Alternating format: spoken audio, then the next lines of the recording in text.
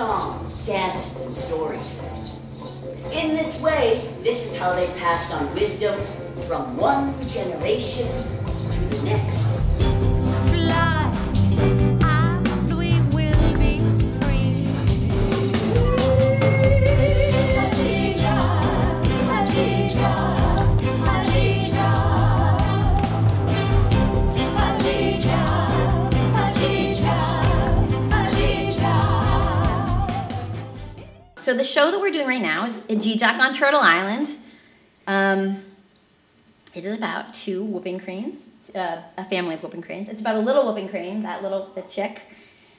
It's about her first migration south and the people, the indigenous people she meets on the flyway, and animals. So she travels south and meets animals and people, and she learns stories and dances and traditions and all the things that make her resilient and to be able to travel.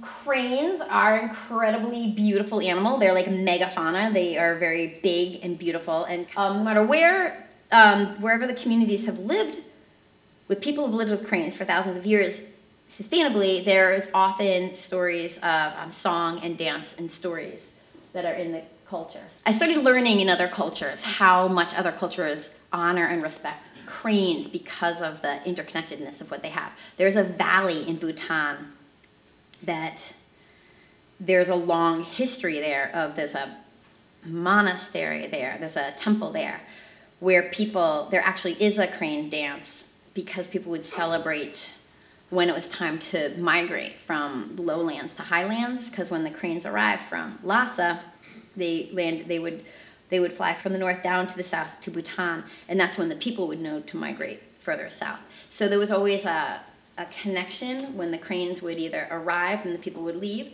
and then when the people arrived, then that's when the cranes would leave. So there was a connection in the human seasonal movement and the crane seasonal movement. So there is actually a crane dance there.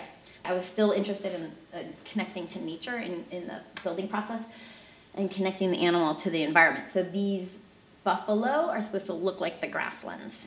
And then we have a deer that's supposed to look like the birch bark forest that it's in. Because also these environments are the birch bark forest scene was the scene that it's supposed to be the Anishinaabe scene, and so in Anishinaabe culture, the birch bark, here we go.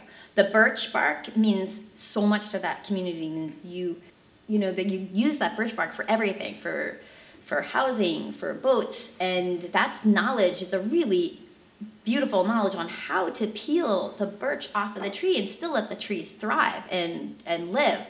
And today, not everyone knows that, and you see people going into the forest and they peel off too much bark and they hurt the tree.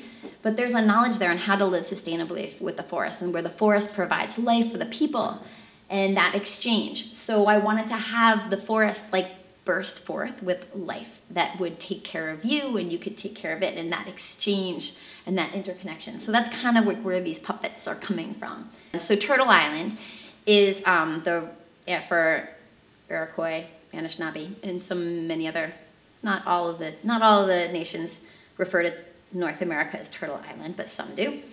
There's a lot of stuff behind the turtle. If you guys didn't know, there's 13 plates on a turtle's back, and there's 13 moons in a year. So we spin a calendar for a while, and in the show you'll see things about our moons, the traditional moons. Fly.